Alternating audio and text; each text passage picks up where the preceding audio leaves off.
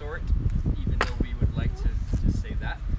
But it is a waste to energy plant, which means that garbage, the trash you guys throw out every day, if you live nearby here, it ends up out here, and then they put it in an oven, burn it, and they make electricity and central heating. Central heating is what you heat up your radiators with, and warm water when you wash your hands and take a bath or shower.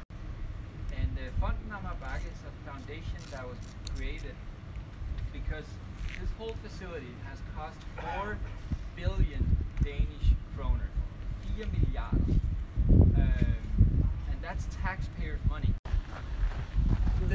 Yeah, it is 85 meters, and when I started out here, I said to my boss, Christian, one day we'll do that. And he looked at me and said, are you insane? Yeah, maybe a little, but there's a rope. And he said, no. And I said, what do you mean? There is ropes, but 85 meters is so high that you can't have one rope. So you need to be an educated climber. Going up here just to keep you guys up to speed. You're not going to ski from up here. You're not walking up here with your skis. This is the end of the running and hiking track. It's a ski surface, and we'll talk way more about that in a second. But it starts down there, and it goes all the way down. Just to make sure that everyone. Once we take the elevator back down, we'll look at the finished product from the bottom, and we'll talk more about that down there.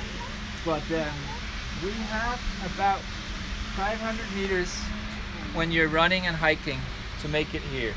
There's 10 different routes to take going through the system down there. It's not 10 different beginnings. It's like the book, they had to simply invent a new mixture to do this. And then it's slippery proof, so you can't really slip on it even in rainy weather. When that's said, if you fall on this, it doesn't take a brilliant mind to tell you it's going to hurt your knee.